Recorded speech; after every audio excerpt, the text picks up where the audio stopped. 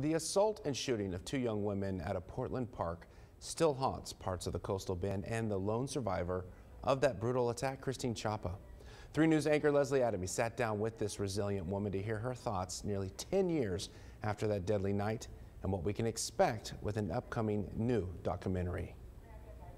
One of the other big goals behind this documentary, I'm told, is to help people who didn't know Molly Olguin feel like they did.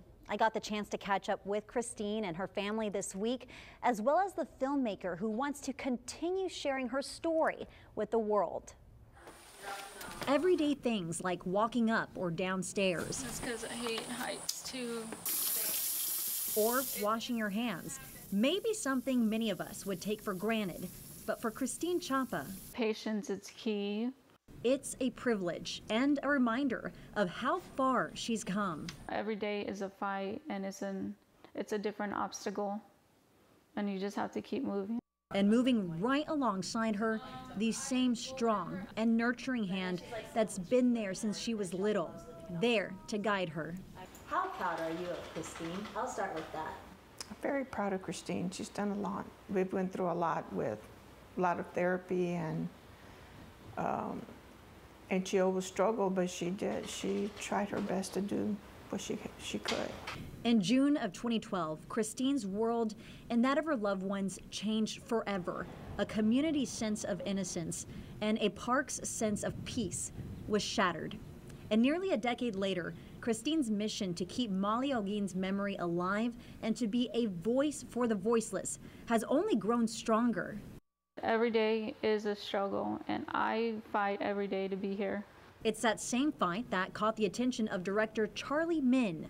I love that saying, a setback sets up a comeback. That's Christine Chapa. Min spending the week in the coastal bend filming a documentary about Christine's survival and recovery story.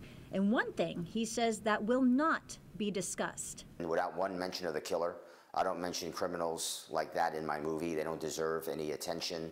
Min says this was imperative in keeping the focus on Christine's recovery and Molly's memory, a story that he hopes will also raise awareness about personal safety. This should affect any human being, not just a woman, not just someone who is part of LGBTQ, but anyone. I mean, this could happen to anybody.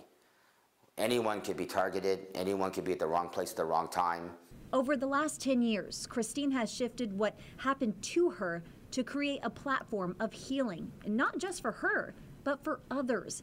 And as for the word justice, she did share it's not synonymous with closure. I think it'll be more just like a concept, because yes, I'm glad he's put behind bars, but it still didn't change anything. And she credits her support system for being right there at her side every step of the way, even at the most vulnerable of moments. Talking about the attack, it does trigger me, but I know that talking about it too can help others too.